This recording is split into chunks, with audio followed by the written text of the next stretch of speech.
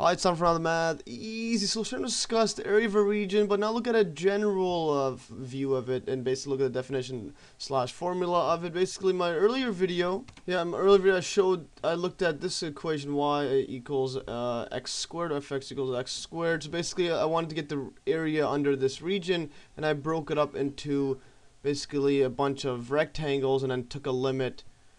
Yeah. So then I find the area of all these under this. And then I took a limit, and the area ended up being 1/3 when you take the limit. Now we're going to use the same idea, but now for a general region here instead of this exact x squared region. Okay, so if you have this general just general function here, y equals f of x in this case here, and now we want to know what the area is under the graph from this part. Let's call this one x equals a. And this side x equals b. So you want to know basically the area under this graph here. This is a general one instead of using this exact equation there. So now the first thing you have to do is just similar to what above, break this up into just a bunch of rectangles. We'll just go an undefined number of rectangles. Actually, before that, let's just break this up into some regions here. So let's just call this one x1. At this point here, let's call this x0. It's equals xa. So then if this was just a straight line there. So this is x2. We'll call this sum just sum 1. So this or region 1. Let's call it with an s. This is going to be s2. And similarly, we're going to have, and they're all equally spaced. So all of them are going to equal to delta x here. And this is s3, etc. If you keep doing this on and on, all the way up to, let's say if you're somewhere in here, let's just pretend it's a straight line. But anyways. So when you're here, this is a general one. We don't know what number it is. We'll just call it xi. So then this one here is just going to be xi minus 1. Just like this one here. This one's x2. This is going to be x1 is xi minus 1. And etc. If you keep doing all the way up to here, you're going to get, well, this is, we'll call this n number of regions. So this one's going to be, well, just n here. And then this last rectangle, or just a region here, this one's going to be xn minus 1. So it's always going to be the same general pattern here.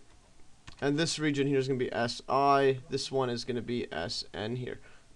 So we're looking at the right side of each region here. It's x1, this is s1, s2, x2 here. So now the idea is to basically, the area under this is the summation of all of these regions, but now we want to approximate it by using rectangles for every one of these regions here. But before we do that, let's just, this delta x, this is the width of each region. If they're all equally spaced and there's n of them, then it's just going to be equal to, well, b minus a divided by n here.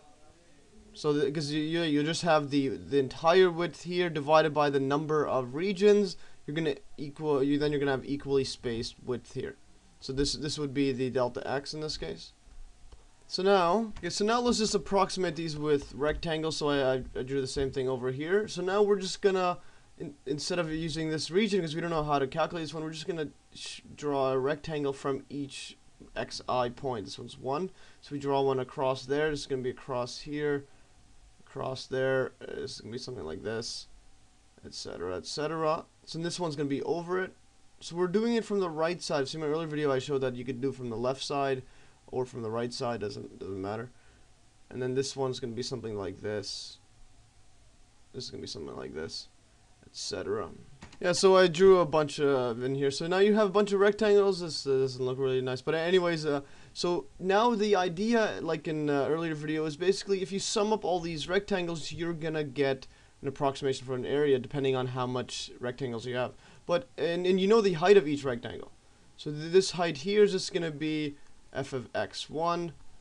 This one's going to be f of x2. And then when you go to a general one here, this is xi. So we're just going to pick, this point here is going to be f of xi here. And then all the way here, this one's just going to be f of xn. And now you know the area of a rectangle is going to be the height in this case times the width.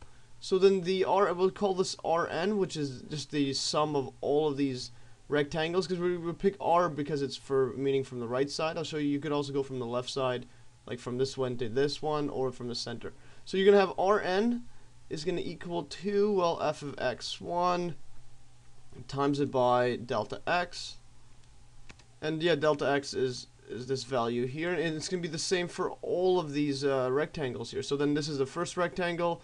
Now we're going to go to the second one. It's going to be f of x2 delta x, and plus etc etc. You're going to get the center one here. This is just the general one, f of xi delta x, and then the plus etc etc all the way up to f of xn here delta x. And now you could write this as this is a sum, so you could write this in sigma notation, like you can see the video link below on sigma notation. Basically, you could write this as equaling to, this is the sigma here, and then I is equal to 1 up to n, and this is going to be f of xi, so it just depends on whatever this index value is, I, delta x here. So if this is 1, you're going to have f of x1 times delta x, and then 2, then you're gonna add the 2, and etc etc.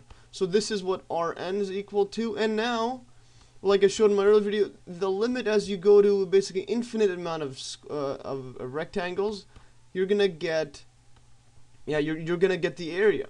So basically the area is defined as, but basically if f of x is continuous, then the area is defined as the limit as n, or the number of rectangles, goes to infinity of the sigma, or the sum, sigma notation I equals 1, and f of xi times by delta x here.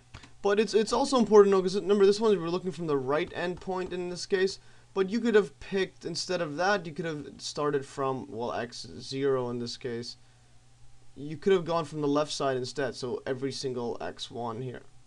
So you could have gone from there and make the rectangles from this side here, etc.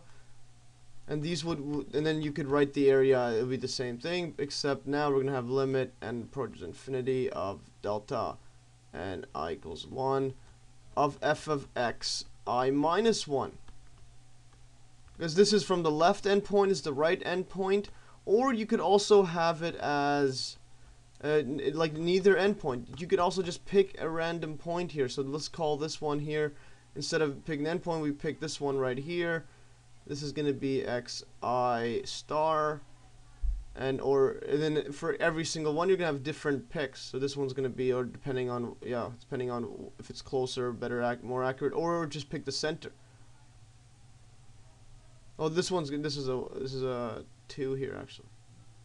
x2 is the second rectangle star, and this one as well here, you're gonna have another xi something star.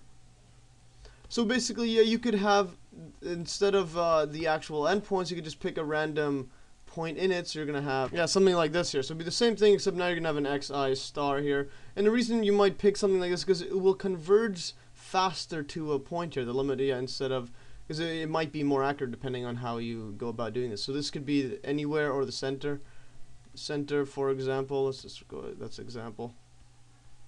So you can pick the center instead of the endpoints here. Now, just to get an idea that it basically gets closer and closer to the actual area, if you had n equals 2 rectangles, it's not going to be that accurate. So you're going to go pick from this side here. We're going from the right side. You're going to have something like this, and then this is going to be something like that. So this would be your area here, and this is not that accurate. But if you went something as n equals, let's say 10, then if you have n equals 10 here, if you approximate by 10 rectangles, you're gonna have something like this. This is, yeah, a bit off, but as you can see, it's getting closer and closer here, and you can imagine the area would just be the limit as there's infinite amount of rectangles. I think it's 1, 2, 3, 4, 5, 6. Let's go 7, 8, 9.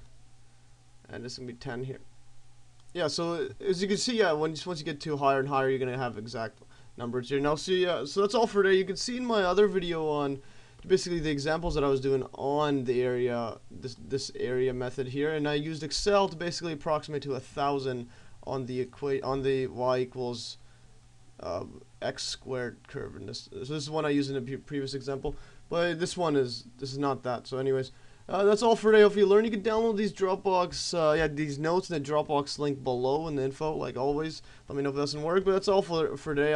This is basically how you're gonna go about basically deriving all your integral equations and whatnot. I'll show in my later videos. Well, that's all for today. Hope you learned, and stay tuned for another math easy solution.